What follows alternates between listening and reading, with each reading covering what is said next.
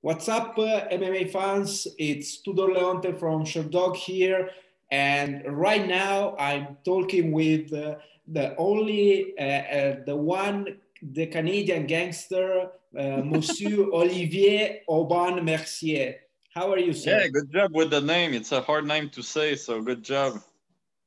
Merci beaucoup. Okay. How are you, sir? Hi, I'm good. And you? I'm fine as well. Thank you very much.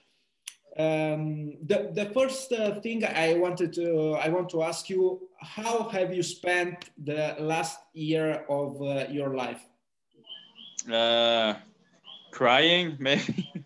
I don't know. It was a tough year. It was hard to train. At some point, we were allowed to train in Quebec. Right now, we are not allowed to train in Quebec, so that's why right now I'm in Puerto Rico. Um, but for the last year, it was hard. Like I did a lot of running, I did a lot of shadow boxing, but training with partner was illegal. So it was hard to live a normal life for me. But I mean, I can't complain. I didn't lose everything like a lot of people during COVID. So right now, I have a goal. I have a fight coming up. I think that one of the things I was missing for the last year is I was having no goal. So that right now that I have a goal, I think I feel better. Uh, I think we underestimate the fact that having a goal it's important in life. And finally, I'm happy to be back on in the cage.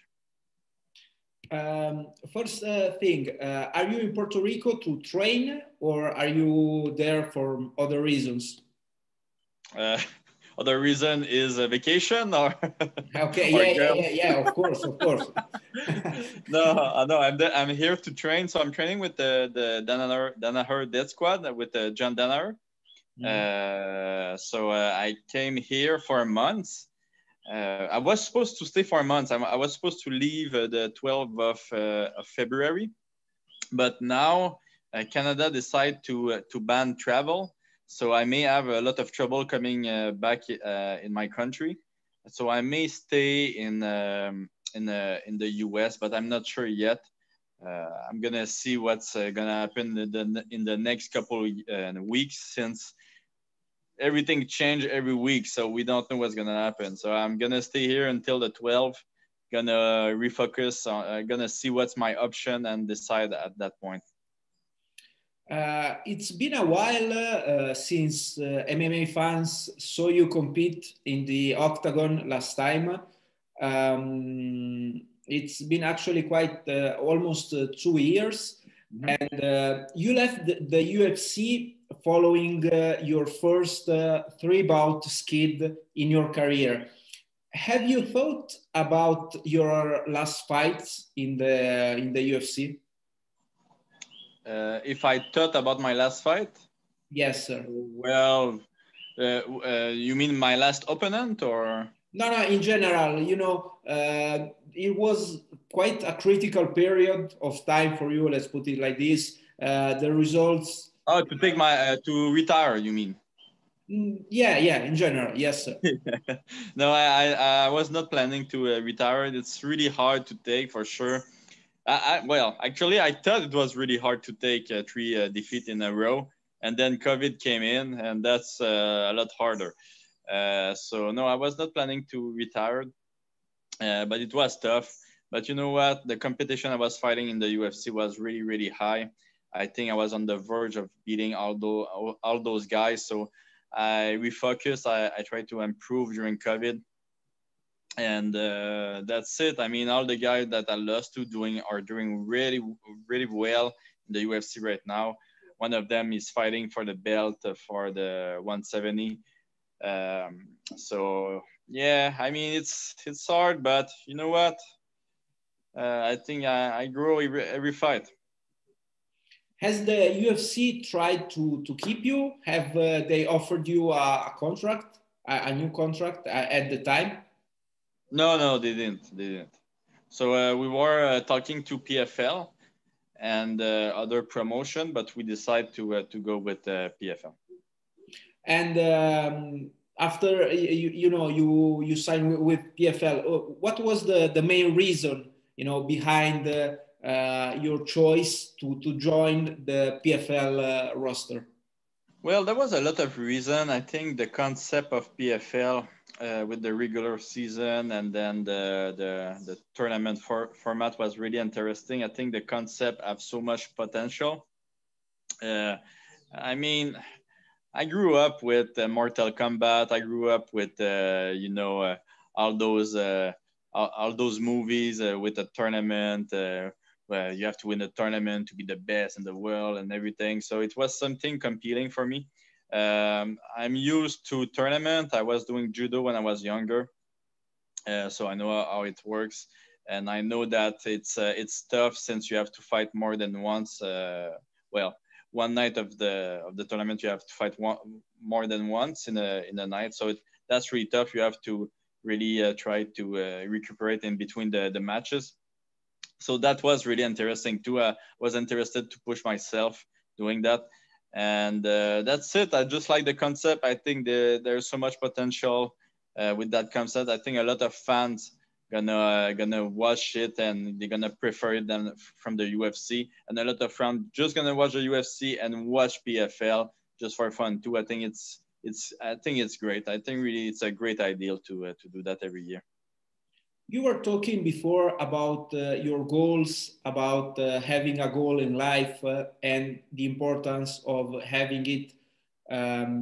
What do you expect from your PFL adventure? I expect a big check, the big one, which they take picture with, and the champagne. That would be great. But you know what? No, I think it's a new step in my career. It's gonna, like I said, last year was terrible for everybody. So I'm really looking forward to a lot of challenge. I didn't really have a lot of challenge last year, other than the mental health. But I would say like a lot of challenge would be great, physical challenge, and I mean the category right now, lightweight, it looks so great. I think it's really exciting for an athlete like me. So I don't know. I'm looking for a big challenge this year. You are actually right. A lot of interesting talents are or have joined the PFL roster, especially in the lightweight division. Is there someone in particular you would like to face? All of them. But no, truly, I think Pittis just got signed. I mean, it's nice since when I was younger, but well, when I was not that much younger. But I remember watching his fight, watching his spectacular kicks against Benson Anderson, and I mean, when I started MMA, he was doing that, so it would be a great great respect to fight him. Yes, sir. It would be actually quite an interesting matchup if the PFL will offer this fight to the fans. But speaking of yeah, and at the please, same please. time, I think every every athlete right now in PFL wants to fight him. So we're gonna see. Maybe in the tournament, gonna see. Yeah. Actually, he's getting a lot of hit from the almost all the names in the PFL lightweight division. Do you have any message for for your fans or for your upcoming opponents? Your choice. My fans, well, stay strong, guys.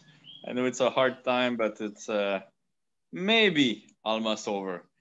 And to my opponents, well, I see them in the octagon, and what can I say? I'm gonna win the $1 million, so maybe those tears gonna make Jack.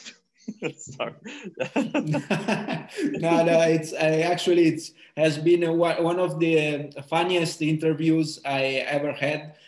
Thank you very much, sir, God and damn, best of luck. you have a good poker face, but I was like, oh, tough crowd today. No. Actually, it was one of the funniest I ever had in my career. Thank you very much again. Good luck. And yeah, good luck with your fights, and best of luck with everything, sir. Thank you so much, and thank you for having me. Merci encore et au revoir. Bye bye.